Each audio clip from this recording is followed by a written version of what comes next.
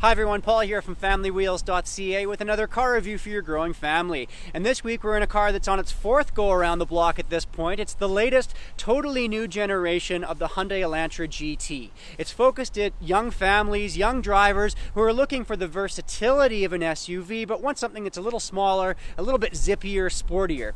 And Hyundai says that they're really going after what they call car people here with this latest version, which is why, no surprise, they're shouting from any rooftop that they can find, it seems, that this thing's been European designed and that it's been tested on the Nürburgring. Of course, as Hyundai does so well, they're also offering up a lot of features at a really excellent price when you compare this to, say, something like the Volkswagen GTI, another hot hatch from the other side of the pond. Now, we were in the Elantra Sport sedan a few months ago on the channel, and I have to say it really has been the surprise of the year. It was zippy and fun, and I want to see if this thing brings that same kind of driving thrill to the table. So let's hop on board and see how the Elantra GT stacks up this week on Family Wheels.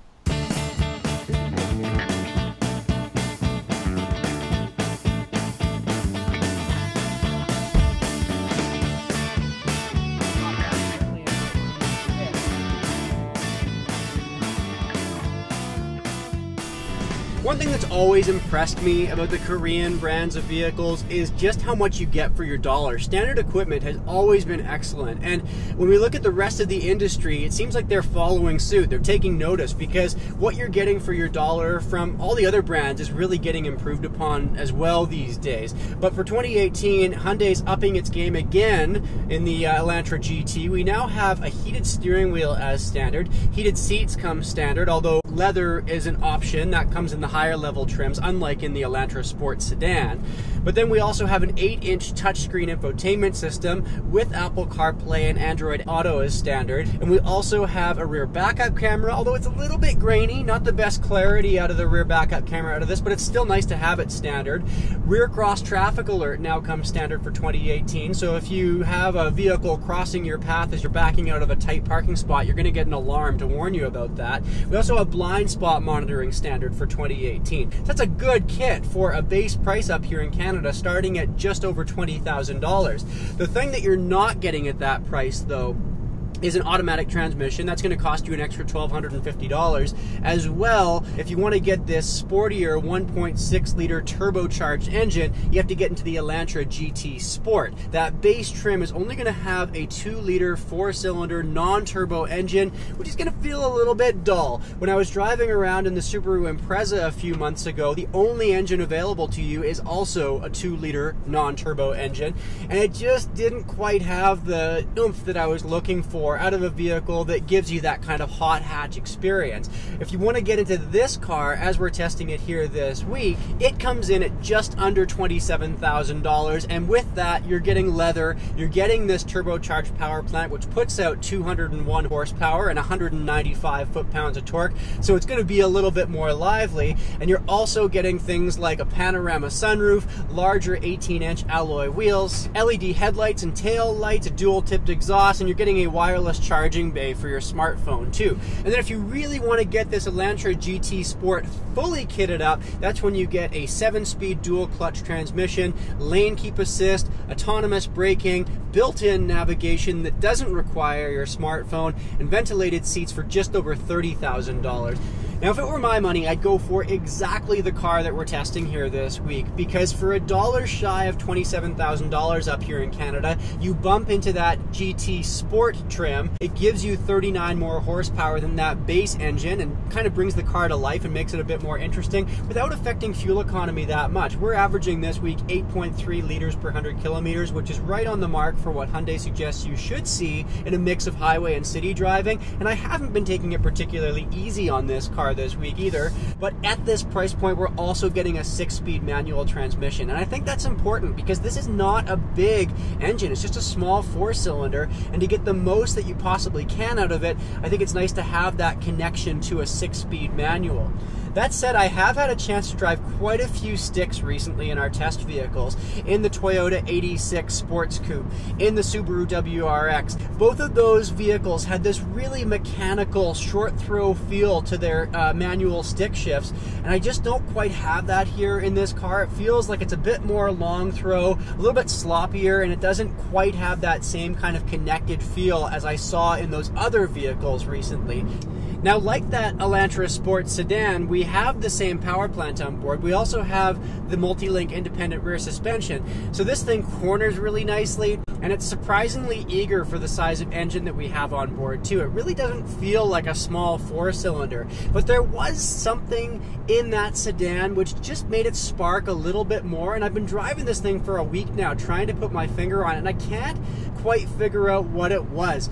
But that sedan just came off the page a little bit more than this. Don't get me wrong, this is still a very fun car to drive, but there was just something a little bit more special as I cruised around in that sedan a few months ago.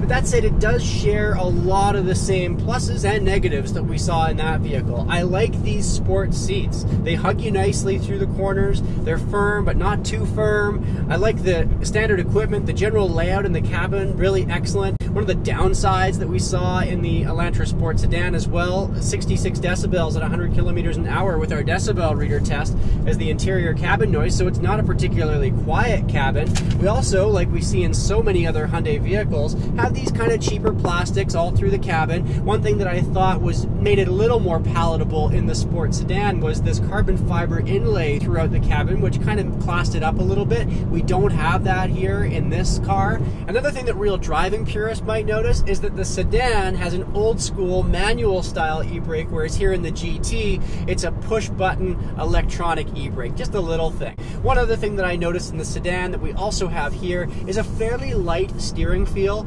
And that means that if you're looking at this as more of a sport-minded car, you've driven around some of its European equivalents, it might just feel a little bit light for your liking, and that also kind of amplifies a bit of torque steer in this car because it is a front-wheel drive vehicle. When you really lay down the power, the wheel tends to kind of squirm around in your hands a little bit. We don't have that problem in something like the Subaru Impreza or the WRX because that's an all-wheel drive car. Meanwhile, all-wheel drive isn't even an option in this car, and that's something you might want to keep in mind if you do a lot of winter driving up here in Canada. Well, one of the numbers that really jumped out at me when I was comparing the specs on this car versus the Hyundai Elantra Sport sedan was its overall length. The sedan is actually 9 inches longer, which might not sound like that much, but it actually makes a big difference at every of the seating positions in this car, and I think that the second row suffers as a result.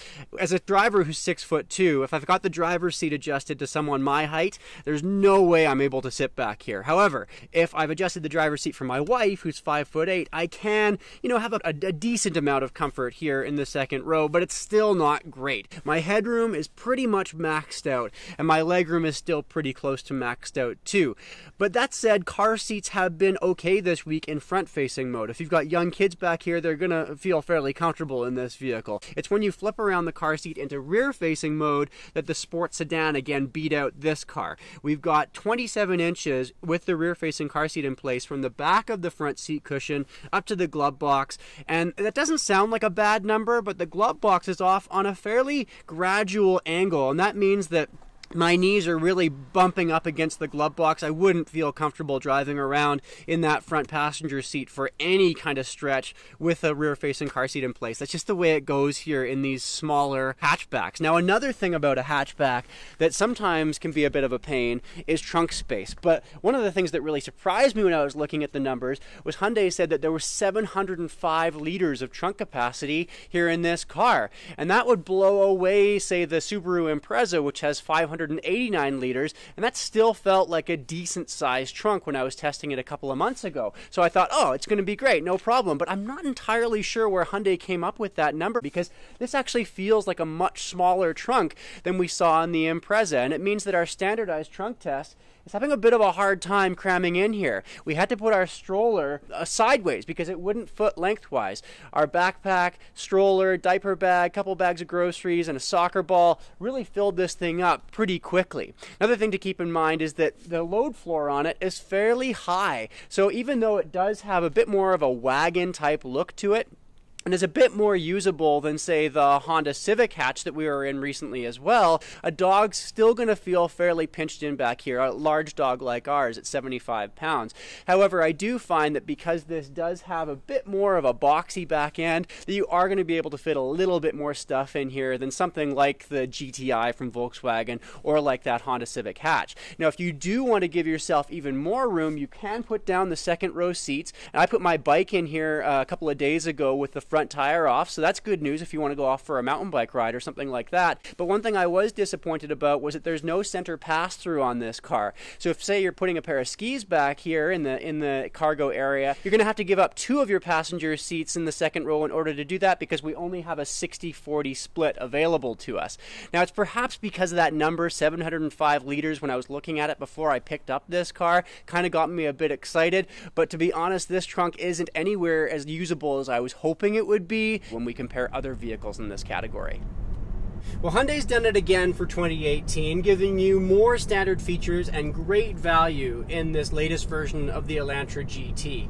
I would just temper your expectations a little bit with this car, because despite the rather flashy ad campaign showing off just how sporty this thing can be zipping around a racetrack, it doesn't feel like a really true hot hatch, even with this turbocharged optional power plant on board. Instead, it's something that is a great balance between value, performance, because you have something that's still pretty zippy for getting around town. You also have good fuel efficiency, you get lots of standard features, and you get something that also looks kind of cool. I do quite like the looks on this car, but I would just make sure that you're not going into it with unrealistic expectations.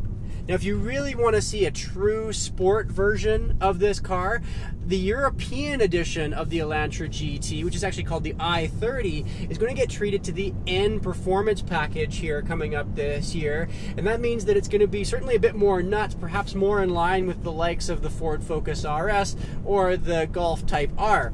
But we're not going to have that here in North America for a while. I asked Hyundai Canada whether it's something that we could see down the line. They said that it's certainly a possibility. They are ramping up their N division because they want to get a more performance-oriented reputation, but we just have to wait for it a little longer. Until then, here we have this sort of middle ground hot hatch from Hyundai for 2018. And then next time I see you, we're in the latest addition to the subcompact crossover segment, the Toyota CHR. So we can see how that one stacks up about 7 days from now. Until then, have a great week.